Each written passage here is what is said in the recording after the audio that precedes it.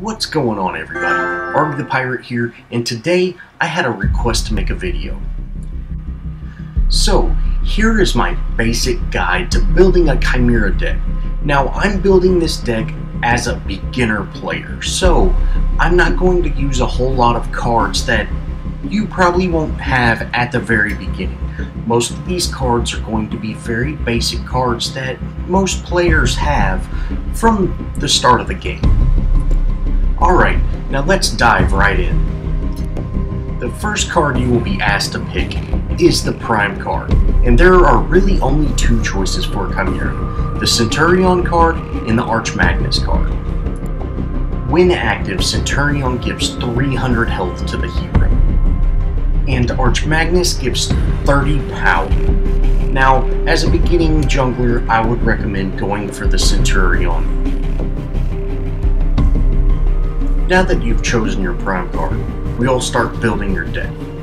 There are two jungle-specific cards that really benefit the jungler. First is the Brawler Scythe. The Brawler Scythe adds damage to when you're hitting jungle minions, but there's a better option to pick.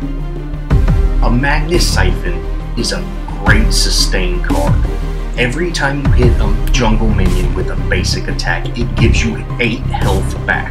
Paired with Khaimera's Spirit Regen, this is very helpful. Now, I typically do not upgrade this card.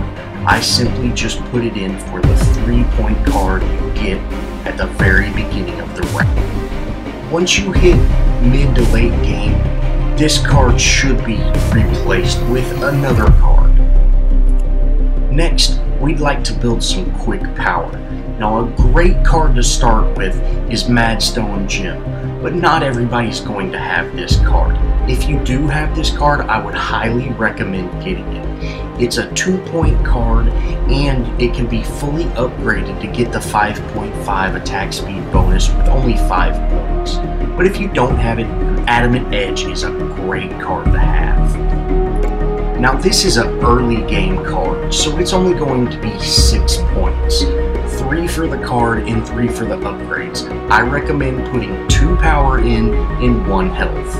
And if you have an extra one, put 2 of them, so you will have 2 6-point cards.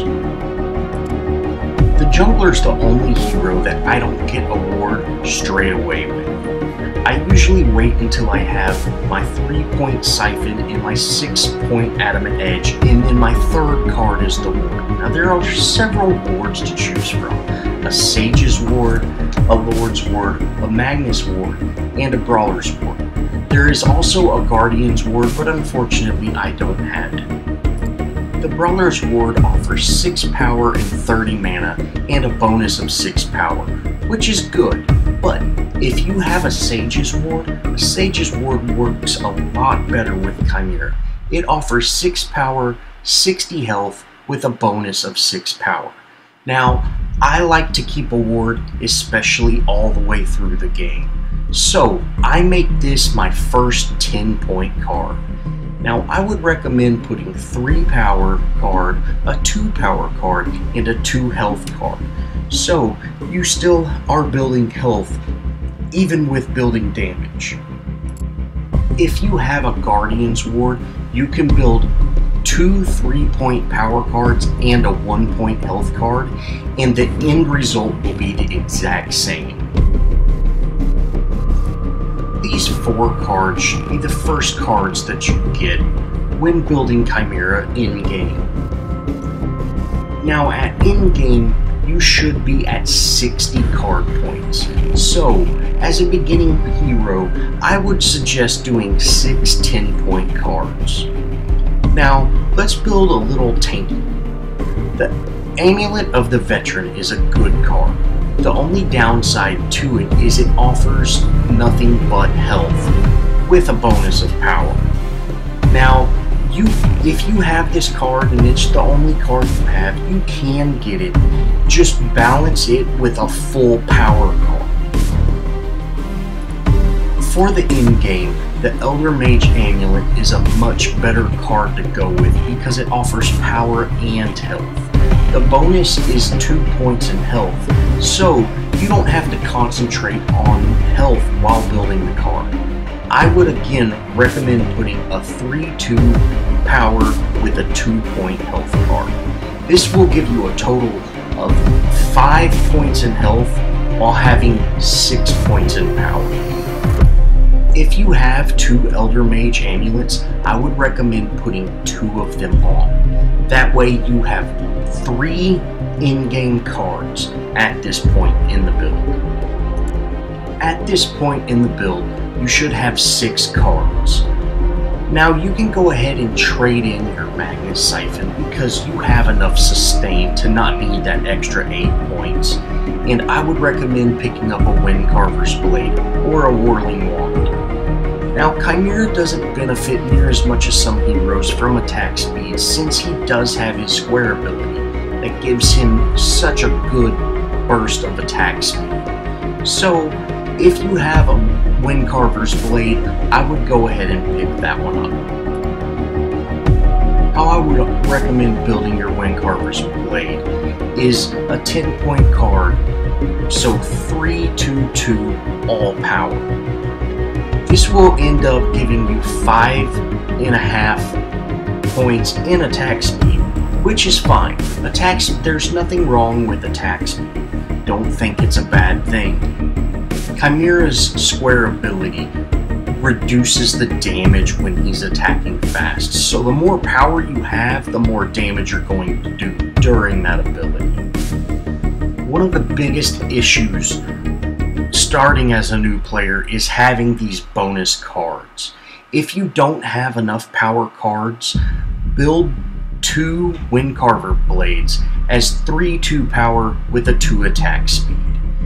And you can also get a Windcarver and try to make it a 3-2-2 or some variation to get a 10-point card. You can always make a 3-3-1 and it will be 10 points. Now at this point in the build, we have a lot of power with a decent amount of health, but let's get some armor to really make it where we can withstand some damage.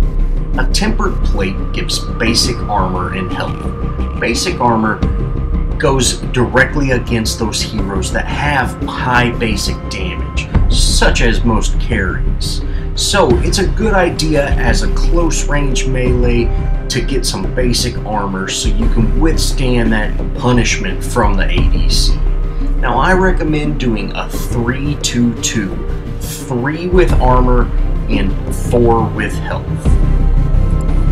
A good rule of thumb to remember is basic armor really helps out once you have a total of 10 points in health. With our Elder Mage amulets, we have 5 points in health for each of them. So that is a total of 10. Plus our tempered plate gives us an additional 1 point in health. And our Sage's Ward also has a point in health. So we have plenty of health to really take advantage of this basic armor. Now we still have 6 points to spend, and I would recommend always spending a total of 40 points on every deck you make, just so you have more options. Now, we want to look around and find a card that has power. Since you might not have a whole lot of cards, you could go with something like Staff of the Adamant. Just make sure to put all power in. But if all you have is 1 power card left, you can throw mana in there. It's not going to really affect too much because you're still learning the game. But you can also look around for other cards, maybe some basic pin or some crit. Just any card to kind of fill in that slot so you don't have a huge gap between getting your early game cards and your late game cards. After looking around through all my cards, I decided to pick up a 6-point Whirling Wand just to fill in that slot, so I will have that extra bonus before I get into the in-game cards and spend 10 points on new cards. Now I have 2 points left over. I would recommend getting 2 strike tokens or a health potion and a strike token. The difference in a health potion and a bump juice is a bump juice gives you an instant 50 health, while a health potion gives you 90 health over 6 seconds. So a health potion is not as good when you're getting in a fight, but it offers almost double the amount of health. And that's going to wrap it up for my quick little video on how to start building decks for a new jungle hero. Now there are a lot of cards I didn't talk about. For one, Thunder Cleaver is a must on most jungle heroes.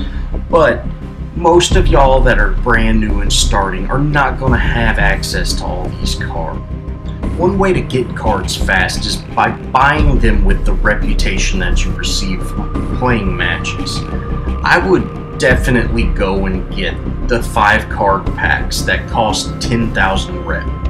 The 3 card packs that are the weekly card packs are good if they have good cards in them, but you can also waste 5,000 extra reputation on, a couple of cards that you're never really going to use.